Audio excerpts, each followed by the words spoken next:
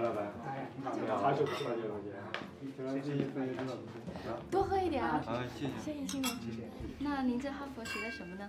哦，我学的一些艺术品管理啊，然后就还有奢侈品方面的。哦，好的，那我敬你一杯，好吧？谢谢。嗨，小师母。嗨，宋小姐，招待的还周到吗？挺好的。你今天真漂亮。你也是啊。随意啊。嗯。大家聊得很热闹啊。林总，有点事情要跟你单独谈谈，那边请。是非。是非。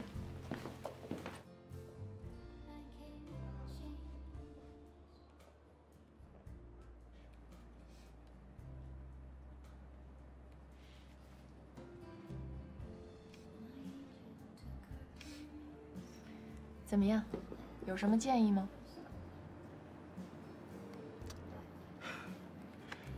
我刚刚入行，事情都没有做成，哪敢有什么建议啊？那正在向尊敬的林老师打报告申请呢。我希望你们能当我这儿的嘉宾，每周末都来。可是林老师不同意，他说一定要经过你愿意才行。亲爱的小师母，你就同意了吧？为什么不答应啊？宋妍办的 party 气氛多好呀，我特别喜欢。反正每周我都得来。你看，还需要我回答吗？你可真有办法。好，那就这么定了。以后你的 party， 我们夫妇一定到。一言为定。一言为定。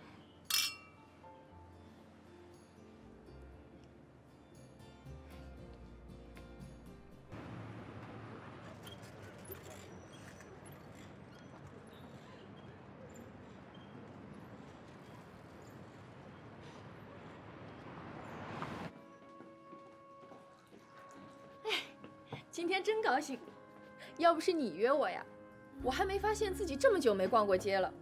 我当全职太太那会儿，可是紧跟时尚潮流的。宋妍，我真是太佩服你了。做太太的时候能尽情的享受，这干事业的时候啊又雷厉风行。跟你一比啊，我真是太没用了。你别让我太羡慕啊。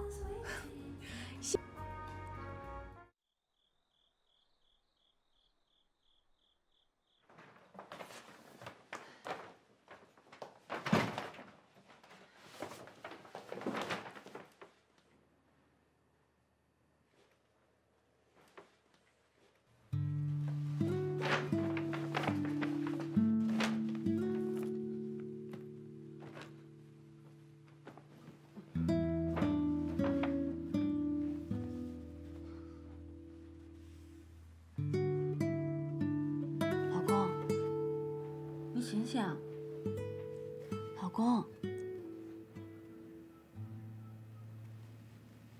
你怎么睡在这儿？你回来了。你怎么喝那么多酒啊？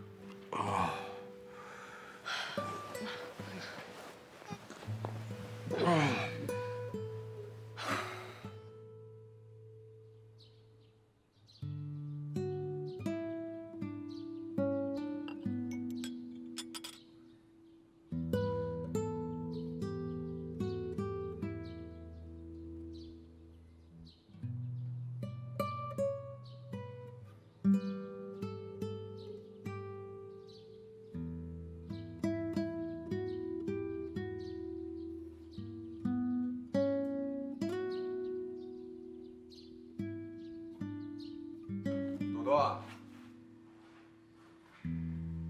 朵朵，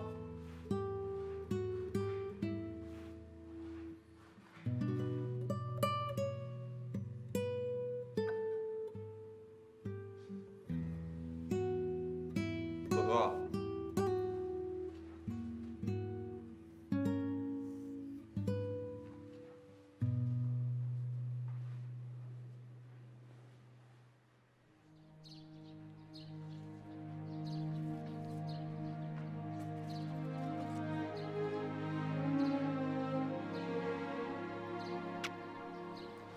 老公，你起来啦？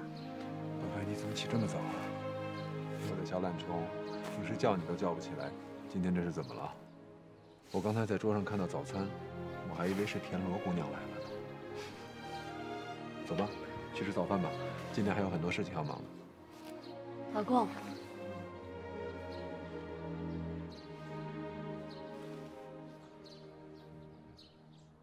怎么了？从今以后，我不想跟你去公司了。为什么呀？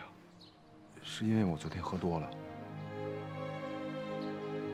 那是因为昨天采访的时候让你受冷落了？都不是，是你想太多了。一直以来，我整天硬着头皮泡在公司里，看着你忙前忙后的，我不但帮不上忙，还老拖你后腿。其实我都烦透了，我早就不想去了。那你怎么不早说呢？我一直以为你喜欢在公司里做事的感觉。既然你不喜欢，为什么要勉强自己呢？我一直以为，男人喜欢自己的老婆陪在身边帮他做事儿，就像我爸妈那样子。现在，我终于明白了，要想夫妻感情和谐美满，必须得有各自独立的空间才行，不是整天拴在一起就没有问题了。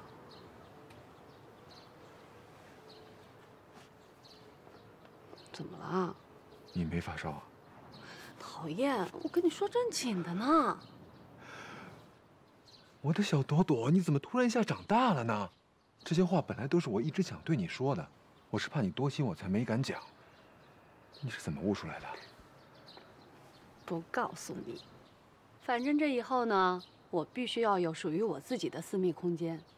你可不能想来就来，你必须得先敲门，经过我的允许才行，知道吗？好，我的小公主啊，你终于成长为王后了，当然得有自己的宫殿了。那好，这件事儿就这么定了。那快去尝尝我为你精心准备的早餐吧。遵命，王后陛下。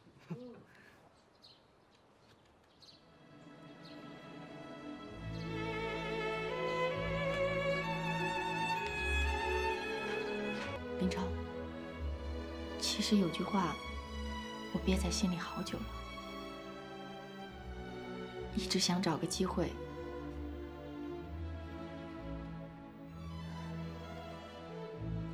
跟你说声对不起。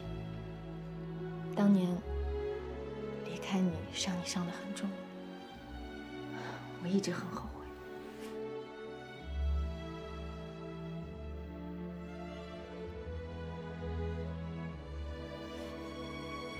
过去的事就让它过去吧，我们都应该朝前看。